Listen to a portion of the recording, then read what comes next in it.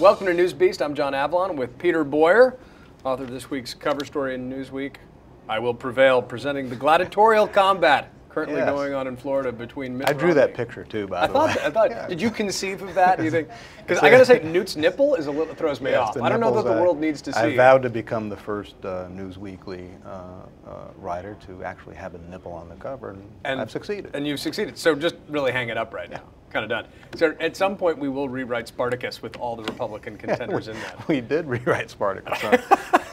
All right, but so let's get into your interview with Romney, which is very revealing. He's been avoiding press avails generally, so the fact he was able to sit down is pretty significant. Here's what kind of gets me about Romney. You know, I just got back from Florida. Negative ads running nonstop, TV, radio, but he's a very moral guy. He's a decent human being. Has he struck a balance within himself that he's willing to campaign dirty in order to have the opportunity to govern clean? He is willing to pick up a club and beat his opponents upside the head until they are bloody. And is that just because this is the business we have chosen? Is that sort of the division? Yeah, it is. I mean, the funny thing, listen, I think when he's in default mode, he doesn't do that. He does it when it's necessary. You saw between New Hampshire and South Carolina, he didn't do it. You know, he was going to mass rallies and, you know, saying the, red, white, and blue, and saying his, his America the Beautiful stump speech, God bless him. You know, wearing his mom jeans out on the, his campaign jeans, as I call them. And he got hammered. The question going into Florida was actually, anybody can have enough dough to buy a thermonuclear carpet bombing negative ad campaign. He has enough dough, he did it. The question was, going into Florida, could he personally stand toe-to-toe and hammer his opponent? I mean, I think we saw the Gingrich rationale disappear in Florida, because his rationale was only I can do that with Obama, and Romney did not hesitate. That's great. He can do it. So let me ask you this. One of the, I think, themes of the piece is people forget that Romney was the conservative candidate last time around. He was the backing of Laura Ingraham, Rush Limbaugh. I mean, you make the point that two things have changed. The Tea Party and then also Obamacare has taken an idea of mandates that was originally a Heritage Foundation idea and made it, the second coming of Vladimir Lenin. But does he feel a sense of betrayal or thinks it's sort of surreal that former advocates like Laura Ingraham, who introduced him at the CPAC speech, and Rush Limbaugh are now among his biggest critics? I'll be honest with you. If you'd asked me that question about Newt, I'd be able to tell you, because Newt I've known for a long time, and even if I hadn't, you ask him something about his feelings and he'll let you know. I think it is possible that Ann Romney knows what is actually going on inside of Mitt's heart and head, but I have no clue, and I don't think any of the people, even those who are running his campaign, know if he's bearing resentment and all. Then I asked him, he blows it off and says, no, this is politics. This is part of the game. I do think, though, that he has noticed, and here's sort of the takeaway. I do think he has noticed that after 6 years of running for president, that the people he has to convince, the people he has to overcome, the impediment to his presidential ambition is the right. And the right changes. The right was for him for a few minutes when he seemed, more like them than McCain seemed. But as you say, John, the party has been transformed by the Tea Party uprising. And I think he knows that these folks he's going to have to convince them, even into the White House.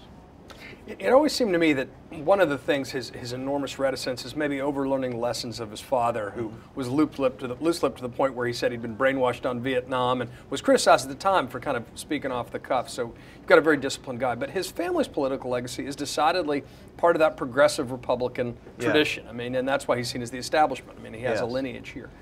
He's been certainly running away from that ever since he started running for president. But there was an interesting, I don't know if it was a slip or a reveal in the interview that I haven't seen before, where he said he did not hesitate, I think were your words, to say that he would appoint a gay or lesbian Supreme Court justice as long as they were strict constructionists. Yes, I mean, that's interesting. And by the way, I'm not sure how long that list of potential nominees is. It may be quite long, I don't know, but I guarantee you he's pouring over it if it is.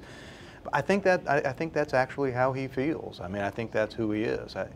It may be a political calculation. Oh crap! I did this in Massachusetts. So if I do that, I'll be another flip-flopper. If I say now, I don't think that's it. I think he is committed to, which is part of the advantage to him of having the right nipping at his heels, You know, he's committed himself to a Scalia-type model for judicial appointments. And, you know, I think that it wouldn't matter to him if it's a gay person. I've not heard him say that before. No, neither had I. I think it actually is a really interesting you know, bit of news. It's sort of in the article among many pieces. Let me ask you this. Final question. You know, there is this enduring question. You know, is he just a salesman who has to make a different sale to win the nomination?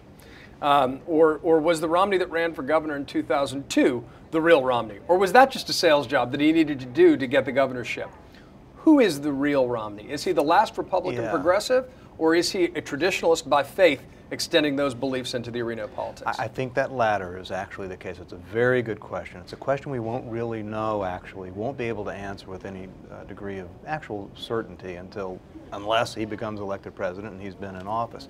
I think it is the case that he is dispositionally, if you will, by his nature, by his aspect, a traditionalist/conservative figure.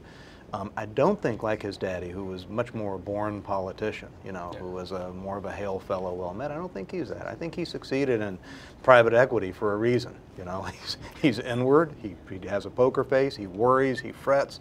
He doesn't go home and have a martini afterwards to sort of, you know, take off the edge. I think that he is sort of constitutionally a conservative figure who was happy to adapt himself to whatever it required to get elected in Massachusetts. And if it turns out that I've got to be a conservative now too, because I think he is. I mean, I don't think he is. I don't think he's an ideologue. But I put it this way: I don't think that he finds the program of the right abrasive. All right, Peter Boyer, author of "I Will Prevail," this week's cover story in Newsweek. It's great to see you, man. Good to see you, John. All right.